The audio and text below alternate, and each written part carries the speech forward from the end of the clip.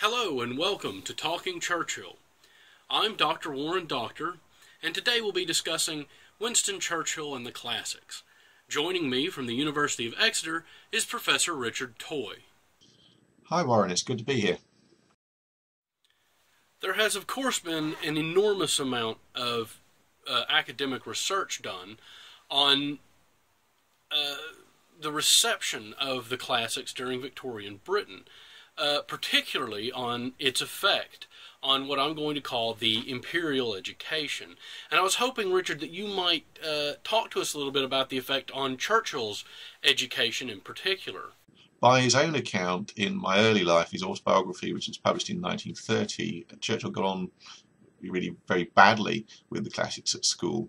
And there is a passage in which he describes how when he first arrived at boarding school, at his prep school, and was left alone for the first time, the headmaster set him the task of learning the first declension, which he did very successfully. He memorized it. The teacher came back and he spouted it out, and the headmaster praised him. But then Churchill made the mistake of saying, well, what does it mean? And if there's a very good passage in My Early Life where Churchill describes what happened next. Mensa O table is the vocative case, he replied.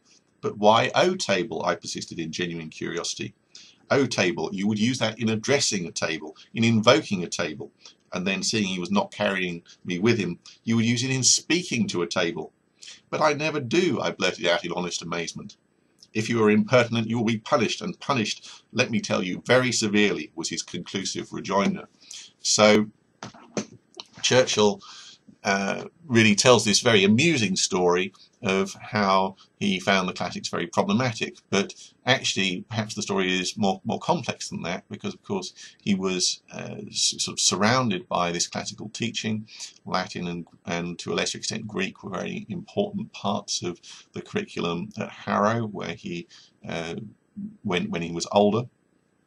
And although he undoubtedly struggled to a degree and was sort of relegated, as it were, to sort of learning English more systematically, which he very much appreciated, he certainly did have important classical influences. So, for example, he was able to memorize and won a prize for memorizing 1,200 lines of Macaulay's The Lays of Ancient Rome. So he did actually, although that of course was in English rather than Latin, there was a very sort of strong element of sort of information that he was getting about ancient Rome. Whether or not that was necessarily accurate information is a different question. He also, for example, talks about Punch magazine, which he looked at one of his prep schools, which had lots of cartoons of Gladstone being portrayed as Julius Caesar, and the young Churchill concluded from this that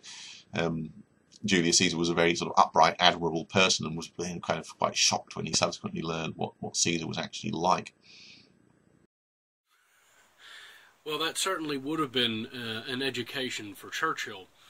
But beyond this sort of standard Victorian education, which of course many of Churchill's contemporaries also had, what sets Churchill apart? I mean, one of the most obvious things is the fact, of course, that when he went out to India, he underwent his own sort of self-education.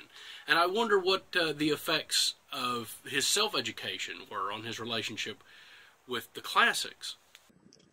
Well, when Churchill went out to India with the army as a young man, he really felt that his previous education had been lacking, and set about trying to educate himself by basically reading whatever he could get his hands on.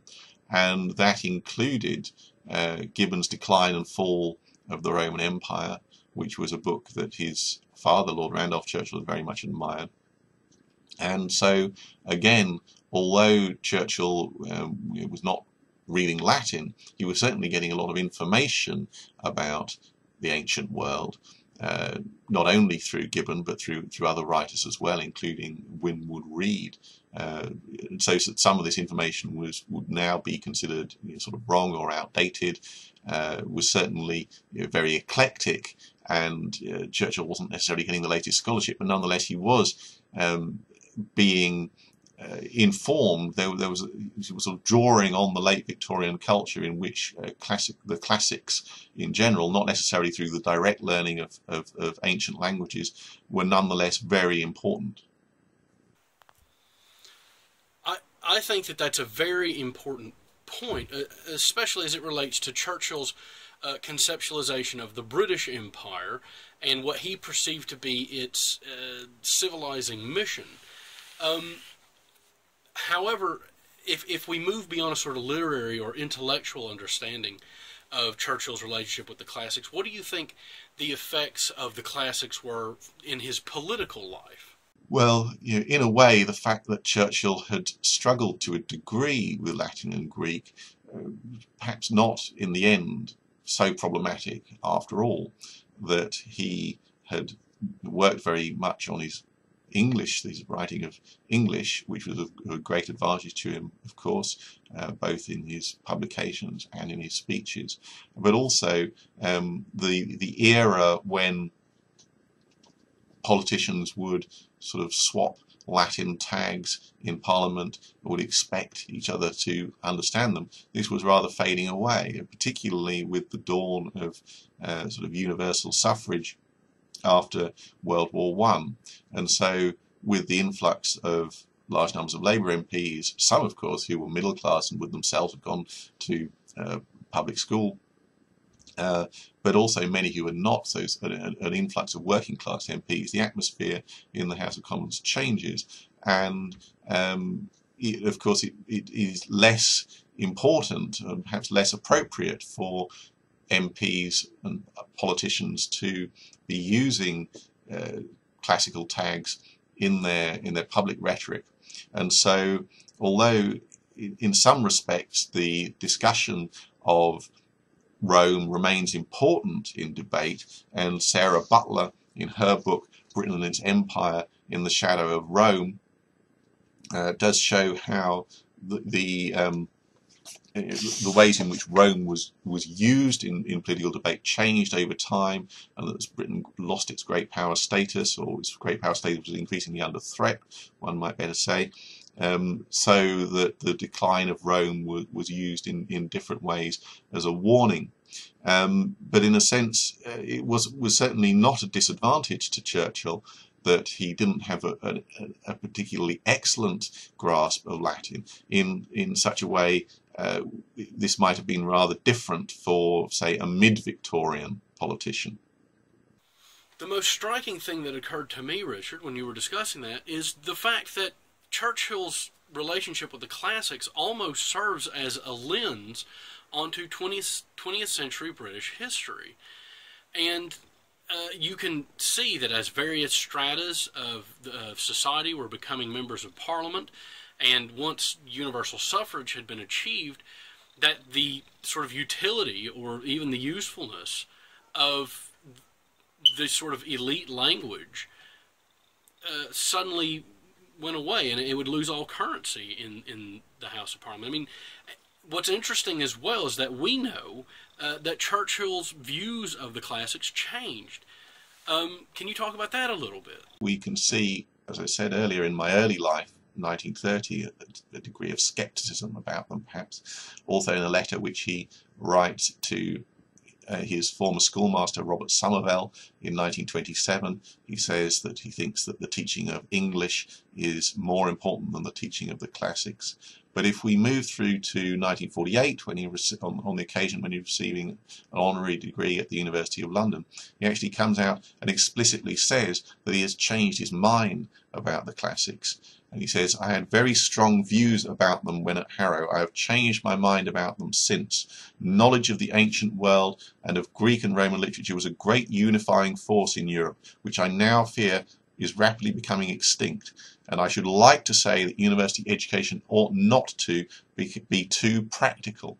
So that is a rather interesting quotation, because of course Churchill is very much associated with the idea of scientific education. The founding of Churchill College was very much about the need to have more engineers and more scientists in the Cold War period, and certainly Churchill did see that as being an important priority. But as he said in that very speech, we want a lot of engineers in the modern world, but we do not want a world of engineers. So in fact, in spite of his problems in his childhood with struggling somewhat with Latin and Greek, he actually did come to value this and see it as more important towards the end of his career.